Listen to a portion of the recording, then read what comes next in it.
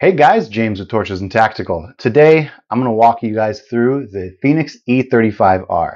Now, this is an updated version. They've had quite a few in the past, but we're going to go over the latest and greatest. Now, this is a 3100 lumen light from our friends over at Fenix. It is powered by a 21700 cell battery and gives a maximum throw of 260 meters or 15,103 candela. It is also impact resistant to 1 meter, IP68 water resistance to 2 meters, and comes in at less than 5 inches, 4.72 to be exact, with a 1.04 inch head and a 0.98 inch body. Now that's not bad considering you have that 21700 cell with the 3100 lumens. This whole thing only weighs in at 148 grams, and that's including that battery. So let's start by seeing everything that comes in while I tell you a little more about all the specifications. So this is the box that the E35 came in. You can see here, now I will bring it up here so you can see a little bit easier, but you do have 3100 lumens, comes in at 2 hours 30 minutes or 260 meters, drops down to 1000 lumens for high, 350 lumens for medium, 150 for low, and 30 for eco. Now that eco is going to work for 69 hours and still shine out to 25 meters. So all in, you get quite a bit of use out of your E35. They also include the E35R manual. Now this gives you a very quick diagram on how to use each of the modes. But if you open it up, it breaks it down quite a bit more so you can see exactly what you're getting, how to operate everything, and it does come in with a multitude of languages. So we'll get this out of the way. They do also have a little promotion or a little brochure, if you want to call it that, CL26R, BC21R, HM70R, to let you know what else they do offer. So also get that out of the way. And they have a warranty card in here for you too. If you fill this out, turn it back into them, this does come with 5 years of free repair and a lifetime warranty if anything does fail. You also get your USB-A to USB-C charging cord. Now, again, I have thousands of these, it feels like, so I'm not going to worry about opening this one up. But inside this little bag, you do also get a pretty generic lanyard and a replacement O-ring in case the one on it ever breaks. So now let's focus on the light. I mean, this does look really, really good. The light I'm going to compare it to is a through night, and I'm telling you now, through night and Fenix could be brothers in some regards. So we will go ahead and jump on everything. Let's start at the business end, shall we? Now this does have an SST70 LED, and that SST70 LED sits behind a very, very concave. I don't know if it translates on the camera, but it does sit in a very concave TIR optic, and that's going to help with your beam pattern. Oh, let's turn this on. That beam pattern is going to give you a pretty defined hotspot with soft edges, but it also does spill out, and the spill is quite a bit softer. But with that off, you can see this very, very nice accent ring here. It does come in a copper color. That copper does carry over to this really, really nice E-switch as well. And I really like the fact that they broke up just the plain satin, if you will, anodizing with those accent colors. That switch does have a battery indicator built in, so when you do start it up, you can see exactly what your battery level is at. I mean, in a range, of course. But moving down, that switch does sit just a little bit proud, and it makes it easy to identify. Now on the back is a very nice textured USB-C charging cover port, and that makes it so you're able to see, or feel rather, what is the charging port and what is the switch. So even with your eyes closed, you'll always be able to find that switch and activate your E35R. Continuing to move down, there's real no shoulder, so to speak, but the head does step down. There's no cooling fins or anything like that. But the battery tube does have very, very narrow machining, as well as almost like it reminds me kind of like a blood groove on a knife. So there's 6 of those that do follow along. And again, you'll see exactly why I'm comparing this to the through night that I'm going to. But we can keep moving down. And one thing that's a little bit peculiar is this tail cap. While it does have a magnet in it, and the magnet works pretty well, while it does have a magnet in it, it looks like it unscrews. But I don't know if it is a single piece or if mine is glued in place, but this one's not coming off. Yep, I'm really reefing on it right now, but it's not coming off. It does separate at the shoulder, if you will, right above the battery tube. So if you need to get that battery out, that's where it's going to make contact right there. But that magnet works really well, and I thought it was going to be a little on the soft side, considering it is a 21700 light, but it holds really, really strong. Let me get that knife back out so you guys can see. Now, I'm not going to go ahead and shake the snot out of this or anything like that, but given the weight of the light, it does hold and will direct as long as, whatever you're mounting it to isn't moving too terribly much. Now, one thing that I do find a little bit confusing about this is the fact that you do have these saddles cut into this tail cap. And now there are obvious lanyard holes here if you decide to use the lanyard on it. But I find it confusing that there is no tail switch, but it does have saddles as if you do have a tail switch. I'd have preferred to see this kind of just smoothed off. That way it's not kind of visually misleading. Finally, we do have a very actually, this is one of the softer ones I've seen. I don't feel like it's gonna wear out prematurely or anything like that. But this pocket clip does have it's made of a thinner steel and does give you quite a bit of resistance while still maintaining a lot of flexibility. Now you do see this hole in here, and that's going to help it be a little bit thinner on the body of the pocket clip and come out a little bit. So I think that's what a lot of that is. But before we flip over to the user interface, let's go ahead and move over to this charging port one more time. Now, I will show you guys up close. This is one of the cooler or more visually appealing charging port covers I've seen. It does have a very, very satisfying noise, if you will, or like a suction noise when you pull it apart. And I don't know if you heard that or if it came through on camera. Here, let me pull it up to the mic. Now, there was quite a bit of a suction noise, and you feel a lot of resistance. So I don't feel like this is going to wear out anytime soon. But getting that charging port open, I do have a USB-C cord over here that I keep plugged in all the time. We throw that in place. You can see that that does show red here on that battery indicator to let you know it is charging. And it charges up pretty quick. So let's keep moving along. And if you want to know what it is charging, we'll go ahead and take this apart right now. And you do have a 5,000 milliamp hour 21700 cell battery. Operating at 3.6 volts, it is a total of 18 watt hours. Now this does have, you can see this little lip here on the top. This does have a protection circuit built in, so you don't have to worry at all about any mishaps or anything like that happening, because Fenix does built in their battery protection to the cell itself.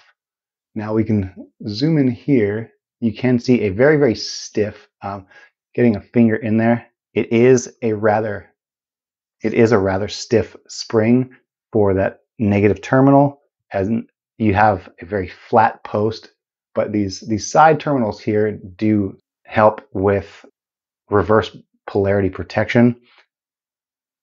And if you look, you can see that the threads are also anodized, and the only contact being made here at the very top of the ring. So when you do have the battery in place, all you need to do is give it a quick turn, and that's going to disable the battery. If you don't want to use their included lockout, you can just go ahead and opt for a quick quarter turn, and that's going to disengage the cell completely. But now moving on, we will go ahead and go over the interface right now. And one thing I'm not particularly a fan of is the fact that this does have a double click to unlock. I have done slower clicks, and you'll get a double blink over and over.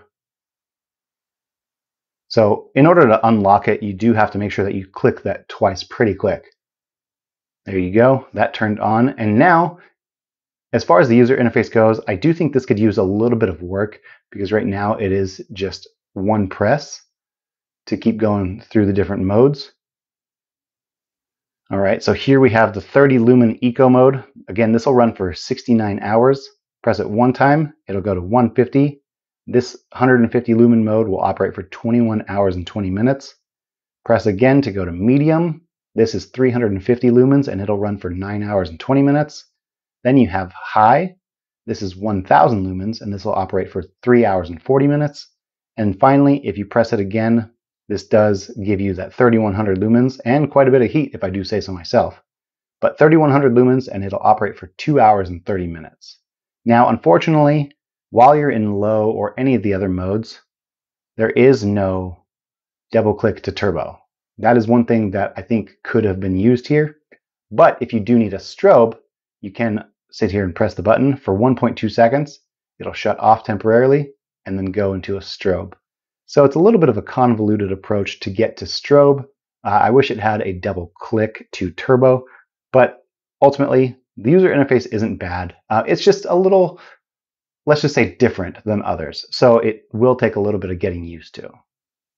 But one thing to note is that the quality of the actual light is here in spades. So getting used to another user interface, you know, I don't mind it so much if it means that you're getting a very, very good quality light. And Fenix has that well-known lifetime warranty. So if you do have any issues with the actual light itself, that is shy of, you know, you running over the light itself, or when it comes down to it, you know, unless you just end up busting it in half, Fenix is going to have you covered. They're going to make sure that on their end, they're going to make sure that you have a light that will give you years and years and years of fantastic service. So now I told you I was going to compare the E35R to another light, and that is the ThruNite T3. Now, if I set these next to each other and you stare at them side by side, you'd swear that these are cut from the same cloth. Now, yes, I know there are differences in the switch. I know there are differences pretty much overall, but you have the narrow machining as well as the grooves cut into the entire battery tube. This one does have some cooling fins on the head, but it does have a slightly raised switch. And I mean, there are quite a few similarities in the design, but they are far enough apart to where, you know, we don't have any well-tool Workos copyright issues. Now, the ThruNite T3 is rated at 2250 or 2250 lumens. So yes, it's not going to give you the same output, and it is a much cooler light. It is a much cooler light than the Fenix E35R. But let's go ahead and get outside. We'll compare these, and then I'll tell you the ins and outs of what I thought of the E35R. So let's get out there and look at these beam shots. All right, guys, we have the Fenix E35R. Now I'm going to go ahead and double tap to turn this on. Here we have Eco, Low, Medium, High, and Turbo. Now Turbo is all 3100 lumens from the E35R. And to compare, we also have the ThruNite T3. Now if you press and hold, it will go into moonlight, and I barely see it with my own eye, so I doubt you guys are going to see too much on camera, but we'll shut that off. And if I press the button once, this is the lowest mode, and this is set up on a smooth ramp. So I'll go ahead and press down and let it increase.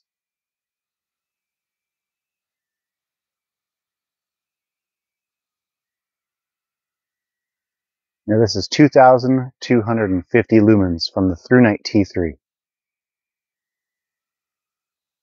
Again, to compare, we have the Fenix E35R, 3100 lumens, and the ThruNite T3, 2250 lumens.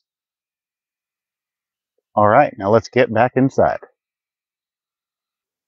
All right, guys, we looked at the E35R with its evil twin. No, I'm just kidding. With a very similar looking light, the ThruNite T3.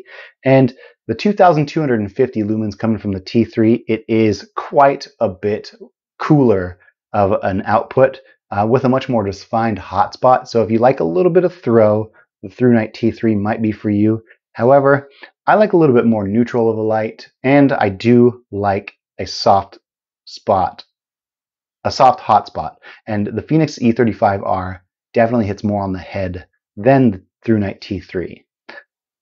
But I want to know down below in the comments what you guys thought about the E35R versus the ThruNite T3.